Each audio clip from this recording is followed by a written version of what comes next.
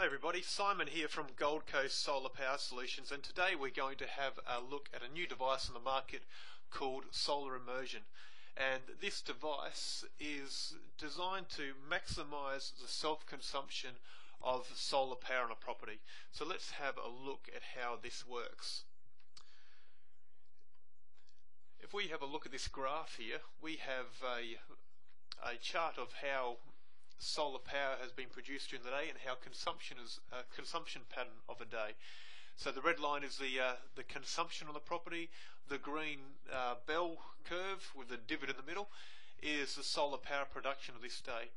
And so the couple of divots in the green bell curve would be because a bit of cloud cover has come over on this day. And we've got the green shaded section, which is surplus solar power. Now in Queensland, where we are, we only get paid like 6 cents a kilowatt hour for any surplus solar power. So this whole green shaded section has all been power which has been surplus to requirements, and it's been sent back to the grid. It's like 6 cents a kilowatt hour. Now the blue shaded section is power which has been consumed on the property, which has been taken from the solar power system. So that's great, because that's we buy power at about 27 cents a kilowatt hour currently, and so that whole blue shaded section has been power which has been taken from the solar, and so it hasn't been needed to be taken from the grid because of that.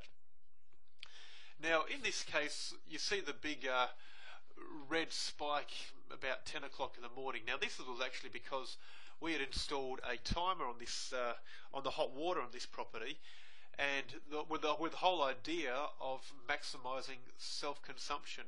So the hot water would come on at say 10 o'clock in the morning, and right when the solar is supposed to be doing its best, producing at its best, and the whole idea being to try and maximise self-consumption.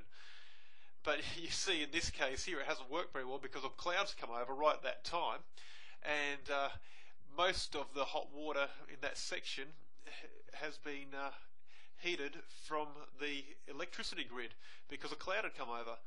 So we tried as hard as we could to maximise self-consumption here, but it just didn't work. And obviously on overcast days and things like that, there's not going to be a lot of surplus this time of day to go back to the grid.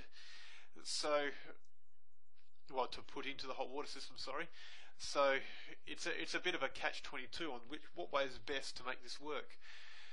Now, if we have a look on this next screen, this is actually after we installed Solar Immersion on this system. If you have a look here, the big difference you'll notice is that till about 2 o'clock in the afternoon, the whole solar production is shaded blue. All the power has been self-consumed, and that's because this Solar Immersion device has detected exactly how much surplus solar power there was, and it's directed that surplus solar power straight to the hot water system, and it's kept on doing that until the thermostat on the hot water system's told it, we're hot enough now, the water's hot enough, you can turn off. And so it's turned off, and it's sent the remaining surplus solar power back to the grid. And you can just see straight away there how much more self-consumption, how much higher the self-consumption is with this solar immersion system than it was previously with our timer in place. And so this really helps to maximise the self-consumption of the property. You can see up the top there, it tells us that 79% of the solar power was self-consumed. Only 21% was exported to the grid. And you just imagine if like that previous screen, there'd been a couple of big divots in that solar power bell curve, and it would just mean that the solar power would have been pretty much self-consumed pretty much all day long, which is perfect for this system. It's exactly what it's designed to do. Now we're going to go to the next screen here and just actually see one of these devices in action.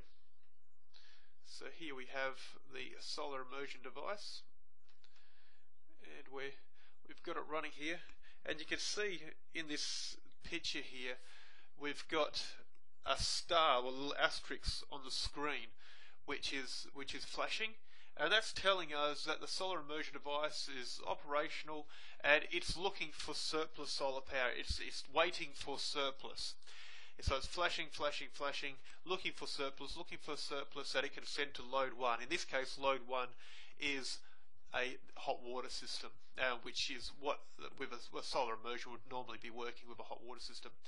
And you can see just in a second that asterisk, that solar, the picture of the sun, is going to go constant, just like that.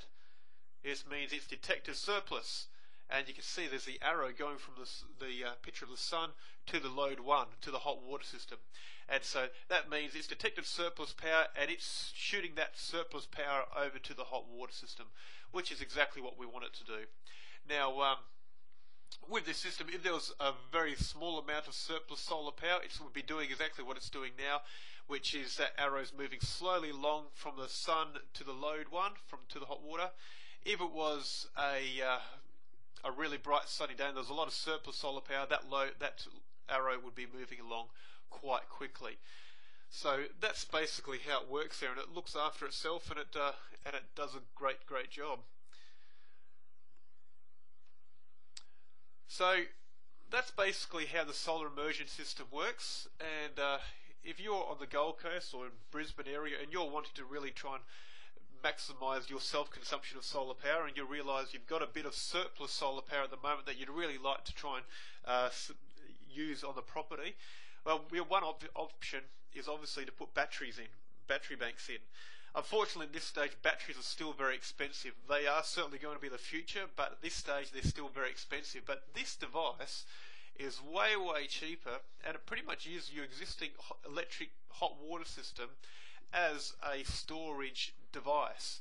So it stores a surplus solar power into that device and really helps you maximize self-consumption.